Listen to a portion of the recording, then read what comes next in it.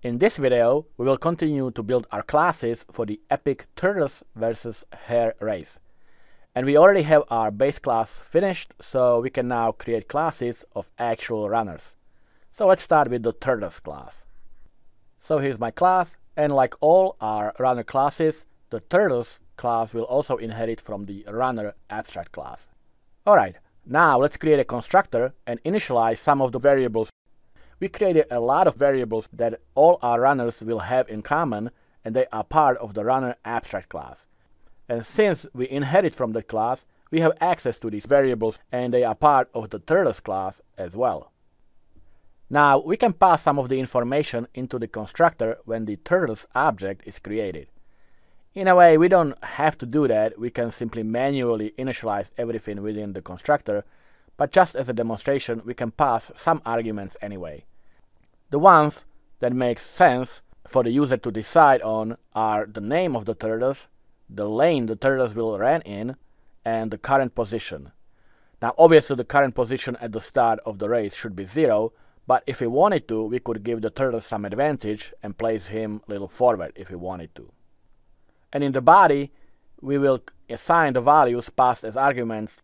So our current position will equal the current position passed as the argument, the lane will equal the lane, and the name will equal the name. But there's a few more variables that we should initialize, and one of them is the move description.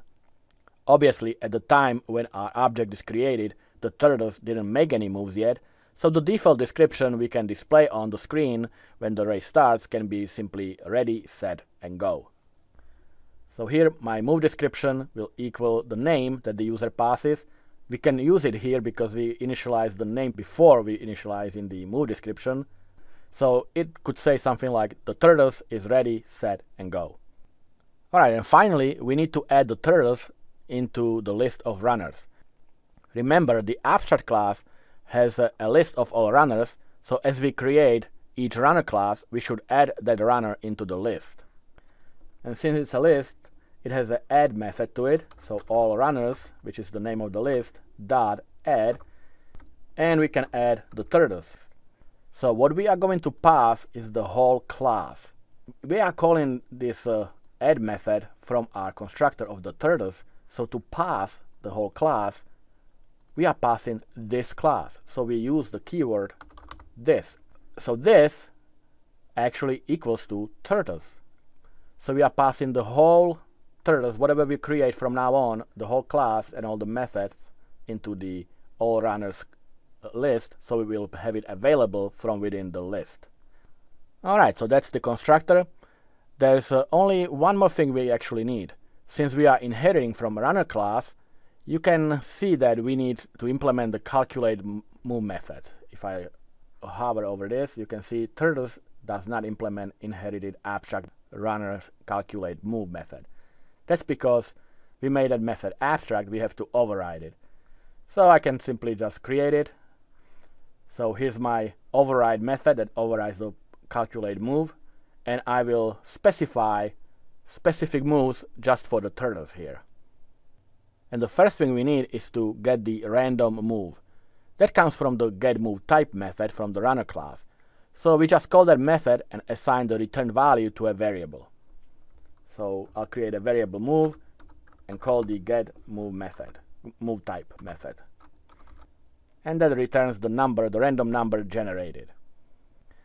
And now we need to assign how many spaces the tortoise should move. Remember that random number is between 1 and 100, which we will use to determine the move. So remember how these moves are assigned? So for the tortoise, 50% of the time the turtle should move 3 spaces forward, 20% of the time it should move 6 spaces back, and 30% of the time it should move 1 space forward.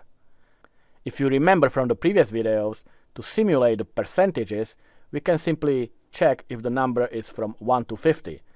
That obviously is a 50% chance that it is, because we have a random number from 1 through 100. So 1 through 50 would make 50% chance.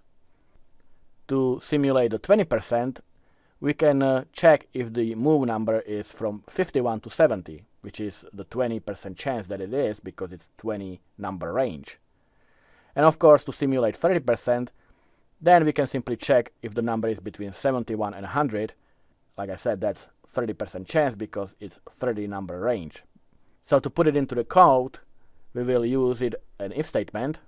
And first, let's check for the 50%. So if the move is greater or equal to 1 and the move is less or equal to 50, so the number is between 1 and 50, that's the 50% chance, then we are moving those 3 spaces. So I will make move and I will pass the integer spaces 3. Next, we can check if the number is between 51 and 70, which is our 20% range. So else if the move is greater or equal to 51 and less than 70, less or equal to 70, then we'll make 6 spaces back. So we will do make move and pass -6. We are moving backwards. We're supposed to be moving backwards 20% of the time. And finally, the 30% of the time we should move one space back, one space forward. So we will do an else statement and we will make the move with just 1 space. Alright, so we could just hardcode the moves just like I did here. But to make the code more readable and to allow for addition of the moves, let's actually put all the moves into a class, and I'll call it move types. So here's my class, but this class will have nothing but the move types in it, and those will be stored as constants.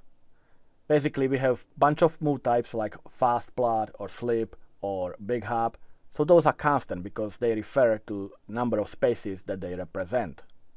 So we don't have to instantiate this object from the class, and we simply want to use any given move directly, so I'm going to make the class static. And like I said, here we'll simply use the names of the moves as names for the constants and assign the corresponding value of the spaces to each move. So here's all my moves. The first 3 are for the tortoise and the other 5 are for the rabbit. So fast plot represents 3 spaces, slow plot is 1 space, small hop is 1, and so forth. So I have now all the moves coded as constants, so if I change any values, I can do it here instead of going through all the classes and changing it manually. Now it may not seem like it's really needed, after all these moves are only used by the tortoise and the hare, but imagine if you wanted to raise 100 tortoises and 100 hares. You would need to make 200 changes instead of just 1 in this one class. So we can go back to our tortoise class and we can replace the hard-coded values with the move type values. So instead of 3, we are going to move the fast plot, which represents the 3 spaces. So we will pass the integer that corresponds with the move type dot fast plot.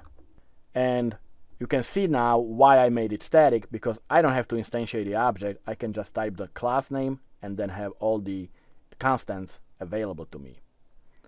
Now -6 spaces is corresponding with the slip, so it's gonna be move type dot slip, and the 1 space for the tortoise is the slow plot. So we have the move types passed instead of just hard-coded the numbers. Like I said, imagine you had 100 classes and you would have to go through each of these moves and change each of those numbers. Now, after we make the move, there's one more thing I want to do. I want to display what move was actually made, so we can verify visually how the turtle is actually moving across the board. So after we make the move, I'm going to change the move description, and I'm going to assign the name of the move to it that will be displayed on the screen. So our move description will equal, and I'm passing the name, which is going to be the turtle's name in this case, and we can say something like the turtle's moved fast plot, and just so we know, we'll type +3. It's not necessary, but just for the visual, for our own kind of like testing purposes. And we'll do the same for the other 2 moves. So this one is the slip, so I'll just copy paste it, and I will do the turtles slipped, -3 spaces. Actually it's -6. And finally, the slow plot, I will simply say the turtles made the slow plot, which is +1 space. Alright, so that's my calculate move method for the tortoise.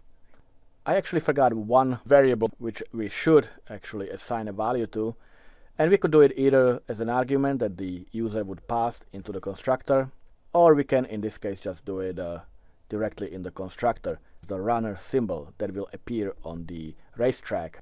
So the runner symbol for the turtles would be capital T, and when we create a hare, it could be capital H.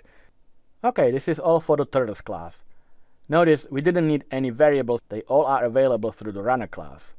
And they will be available for the hare class as well. Again, imagine how much time and code we are saving this way if you wanted, let's say, 100 tortoises and 100 hares. Instead of having each of them their own properties, they all share the same properties and have them available from one class only, which is the runner class. Alright, so thanks for watching, and I'll see you in the next video when we will code the hare class.